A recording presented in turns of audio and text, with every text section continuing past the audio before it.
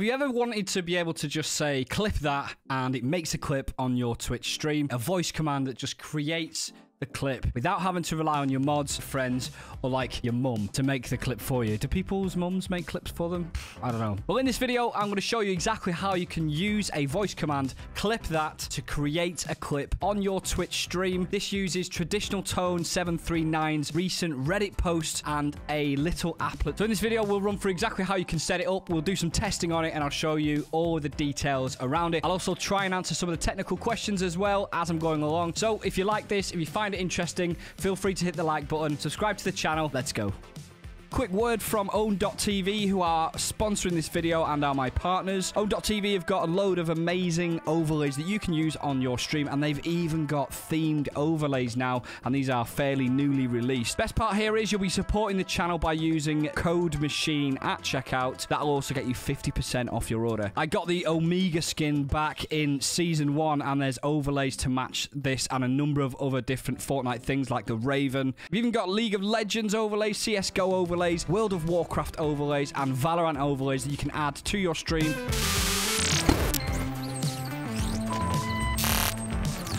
So I first became aware of this on the r/Twitch Reddit, which, by the way, if you're not following the r/Twitch subreddit, it's kind of funny. There's some really grim stuff on there. And you do sometimes get some useful insights. Well worth following if you do use Reddit. If you don't use Reddit, what are you doing with your life? Traditional_tone_739, and I will link this post below, posted this video all about how you can say clip that, and it will just take a clip of the last 30 seconds on your Twitch stream, basically listening for you to say that word before it triggers that process. Now, it's important to note here, if you go on a Stream Deck, there actually is something that can do something very similar if you do have a Stream Deck, and there are also things like Touch Portal and various other things that can achieve a similar thing to this. For example, if you integrate the Twitch buttons here, you can use Create Clip button here, you drag it on, and essentially what this will do, once you've connected your account, when you press that button, it will create a clip for you. There are different ways of doing the same thing here. Personally, I like the idea of being able to just do it brainlessly just by speaking into the microphone. I think that's a neat little tool. You can then, of course, edit that clip. You can extend it. You can reduce the size of it. You can add a title and then publish it as you would with a normal clip. Now, I have done loads of different videos all about Stream Decks in general, so make sure you subscribe to the channel, but in particular, how you can integrate those Twitch buttons. So if you prefer to press a button to clip something automatically rather than a verbal command, then just check out the video, which I'll post above. The website for Clip That is this here, so it's sayclipthat.com. Feel free to visit that. I'll drop it in the description below. And first, what we need to do to access this is connect it to our Twitch account. Now, if you're already logged in on your Twitch account on another tab somewhere, it will automatically know that you are. Otherwise, you'll have to log into your Twitch and it will prompt you to do so from here. If you're already logged in like I am, it will just say, do you want to authorize this app? Which I'm going to click yes to. Now, when I initially did this, I just had to refresh the page after I'd authorized, and then this loaded up here, and it shows that I've not created any clips yet through Clip That, and it's basically waiting for our first clip. There are some things we're going to investigate here, but we've also got a little profile information. It's pulled in my logo and my username here. It tells me how many clips I've got. There are some settings. So you can start Clip That by pressing the start button, which is this button here. Make sure mic source is correct. Click on the microphone icon in the browser. So here's the first little bit of troubleshooting that we have to go through just to make sure that the microphone on the browser is correct. So I'm going to click the three dots in the top right hand corner here of Chrome. I'm going to go into settings. We want privacy and security. And when we click onto site settings here on Chrome, you'll see microphone. Sites can ask to use your microphone. When we click into this, there are a number of sites that you should see here that have already authorized to use your microphone. The thing we're looking for here is this microphone here. You just want to make sure that the default microphone in this section here is the microphone that you are using. In my case, I'm using the TC Helicon Go XLR chat mic as the source, but you will obviously have a different default microphone. You need to make sure that this is correct here. Another quick point here, if you've got don't allow sites to use your microphone checked, then this may not work. You need to make sure that sites can ask to use your microphone. Now, at this point, all we need to do is click start on this browser, and then it will activate the little applet. It seems you are not live on Twitch.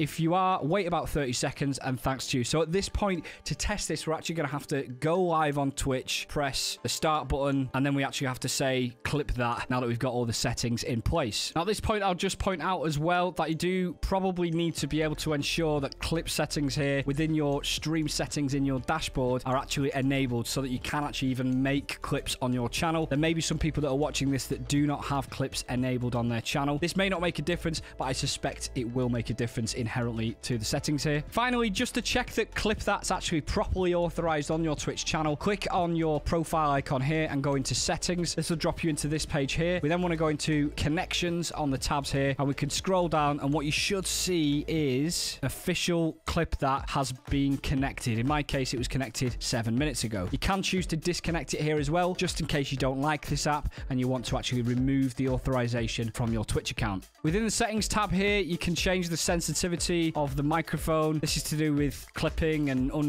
over clipping and stuff like that. You can adjust it there. So now all that's left to do is to go live on Twitch and click start on this button here to start the app. And then also from there, we need to say clip that, and then we'll see exactly what happens when we test this.